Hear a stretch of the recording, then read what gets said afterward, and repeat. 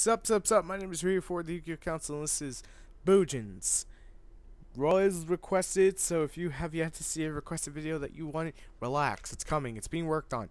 Just because the deck doesn't reach the council as fast as everyone else seems to post every single deck profile on the planet, because there's so many Yu-Gi tubers, doesn't mean I'm not working on it. I'm constantly working on stuff for you guys, but I feel like I can't post out deck profile. I will never be satisfied with that.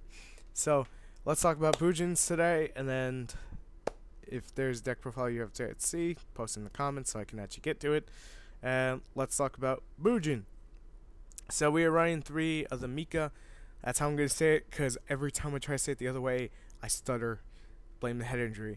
3 Yamato, 2 of the turtle, 2 of the hare, 1 of the quill, 3 of the crane, and 2 honest. That's my monster lineup. It's 15 monsters. It's not tons of monsters, but goddamn, it's ever consistent. Now, the reason I run honest is because, well, I know Bujins have the 3 crane. They have the other one where you can just basically use them from the graveyard.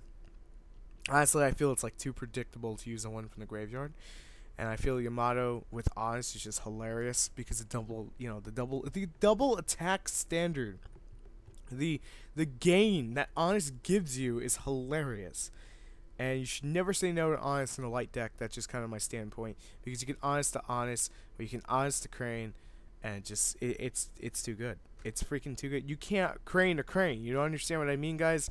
You can't crane to crane. You have to honest to crane.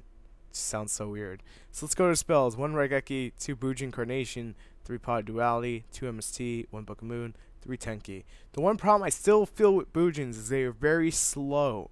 And that sucks right now for them, because everything's pretty much fast tempo that's in the meta. So when you have something that's slow, it's harder for the deck to keep up. So, we are running a big trap lineup, and yeah, I know, Denko Seka is a fucking thing. Trust me, I know. 1 Bottomless, 2 Sword Manifesting War God. You guys know it as Bujin Relica, the Sword. I was reading the Japanese name. 2 Mirror Force, 1 Torrential, 1 Ring of Destruction, 1 Vanity's Emptiness, 2 Fiendish Chain, 2 Call the Haunted, 1 Solemn Warning. I like Call the Haunted because when all else fails, bring honest back. When all else fails, bring honest back. Ryu's greatest statement of the year. In all honesty, it really is. Dark Exceed Rebel Dragon, 2 Bujin Susano, 1 Ragnar Zero, 1 Concealer Omega, 1 Tenki Tiger King. 1 Brotherhood of Fire Fist Tiger King. He is the Tenki Searcher, hence I call him the Tenki King. He gets you your Tenki.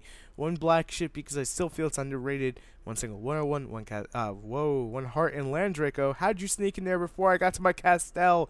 Damn you. 1 Castell, 1 Direwolf. I like Direwolf because Direwolf blows shit up.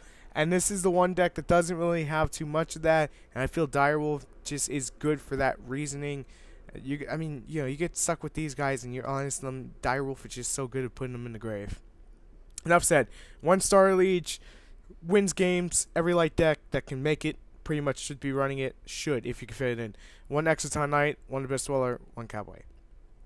That's the entire lineup right there. You can just rewind your video where I go over a few last things. I know I'm only running 15 monsters. You could max out to like 18, get away with it. Honestly, the deck just mainly focuses on Miki.